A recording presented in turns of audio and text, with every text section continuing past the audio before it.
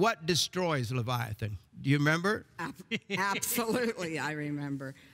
Humility destroys Leviathan. Is that crazy? Humility. You'd think kills it. A knife or sword or something, But it's humility. That's what it says.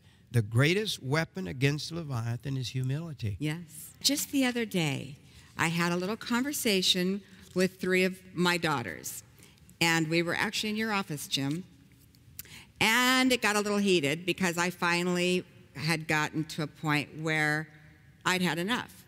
And so I said, okay, well, you're saying this about this and this and this, and just kind of called them out, because I'm the disciplinarian in the family and don't even like to be to adult children, but had to be.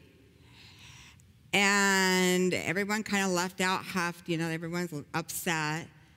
The next morning, one of my daughters, they walk in my office, and one comes right up to me and says, Mom, please forgive me.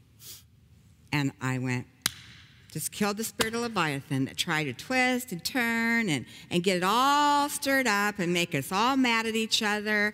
I said, oh my goodness, this is so beautiful. It was a beautiful example of you being, of course I'd already forgiven them in my heart, but for her to ask for it was a beautiful thing because it nipped it right in the bud. And it happens, though, easily in families, and especially between husbands and wives.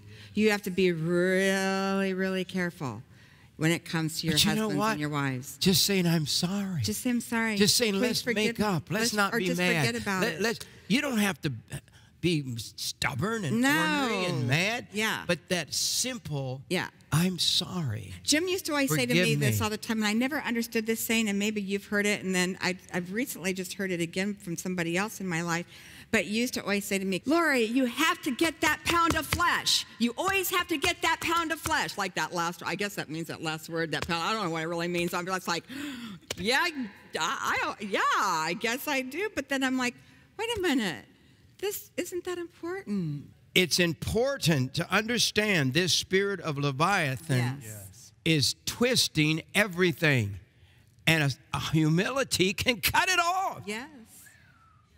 Greater is he that's in you. Remember that. Yeah. Jesus Christ has come to earth to defeat this twisted snake called Satan.